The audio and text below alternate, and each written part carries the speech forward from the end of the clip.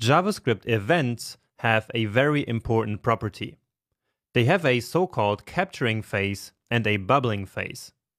So what does that mean? Well, let's find out. So here we have a very simple HTML document along with a DOM tree, but only for the anchor element that's represented in red here. So here we can see exactly all the parent elements of that red anchor element. And that's because we're going to simulate what exactly happens with an event when someone clicks on that link. So maybe pause the video for a minute and analyze this structure here.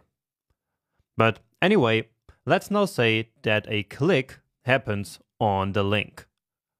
And as we already know, the DOM then generates a click event right away. However, this event is actually not generated at the target element, so at the element where the event happened, in this case the click on the anchor element. Instead, the event is actually generated at the root of the document, so at the very top of the DOM tree.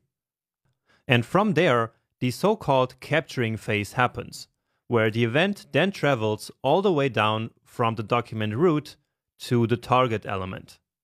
And as the event travels down the tree, it will pass through every single parent element of the target element. So in our example here, the HTML element, the body element, the section, then the paragraph, until it finally reaches its target.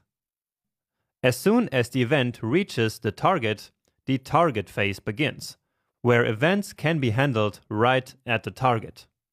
And as we already know, we do that with event listeners such as this one. So event listeners wait for a certain event to happen on a certain element, and as soon as the event occurs, it runs the attached callback function. In this example, it will simply create this alert window. All right? And again, this happens in the target phase. All right. Now, after reaching the target, the event then actually travels all the way up to the document root again, in the so-called bubbling phase.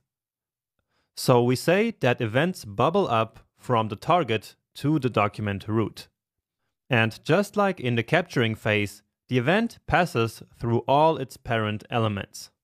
And really just the parents, so not through any sibling elements. So as an event travels down and up the tree, they pass through all the parent elements, but not through any sibling element. But now you might be wondering, why is this so important? Why are we learning about all this detail? Well, it is indeed very important because basically it's as if the event also happened in each of the parent elements.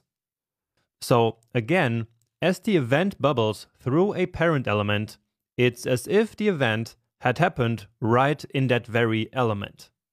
What this means is that if we attach the same event listener also, for example, to the section element, then we would get the exact same alert window for the section element as well. So we would have handled the exact same event twice, once at its target and once at one of its parent elements. And this behavior will allow us to implement really powerful patterns, as we will see throughout the rest of this section. So this really is very, very important to understand. Now, by default, events can only be handled in the target and in the bubbling phase.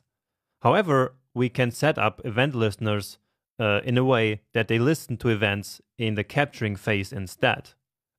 Also, actually, not all types of events do have a capturing and bubbling phase. Some of them are created right on the target element, and so we can only handle them there. But really, most of the events do capture and bubble, such as I described it here in this lecture. We can also say that events propagate, which is really what capturing and bubbling is. It's events propagating from one place to another. All right, so I hope that all of this made sense. And so let's now actually see this in action in the next video.